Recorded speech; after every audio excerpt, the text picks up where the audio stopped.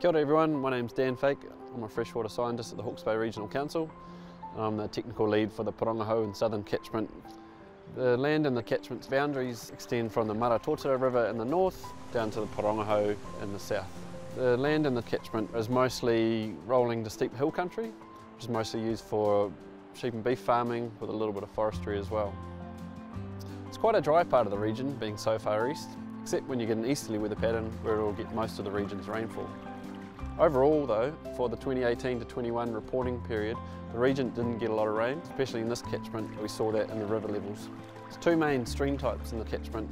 In the north, the Maratotara and the Wainonaro are spring-fed and they drain the limestone country, and these run cool and clear. And in the gorge sections they got quite extensive riparian forests and plants, and these plants help shade the stream and keep them cool.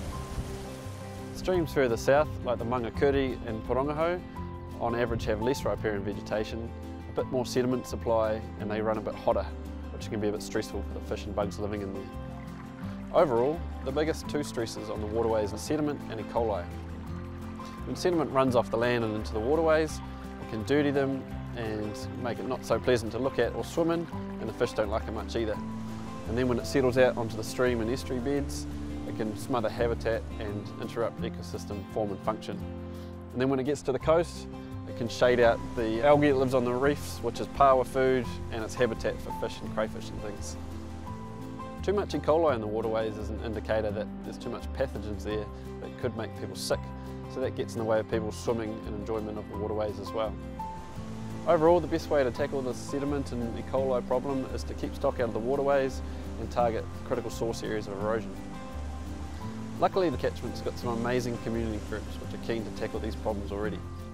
In the north, the Maratotara Tree Trust has done a whole lot of fencing and planting already, and they've got the name to get the whole catchment fenced and planted off from source to sea.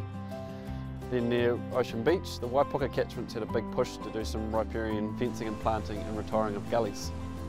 Further south, the newly formed Porangahau Catchment Group secured a whole bunch of government money to go towards fencing and planting and improving the health of the waterways in the Porangahau catchment. For more information, visit our State of the Environment Monitoring Report at hbrc.govt.nz #SOE.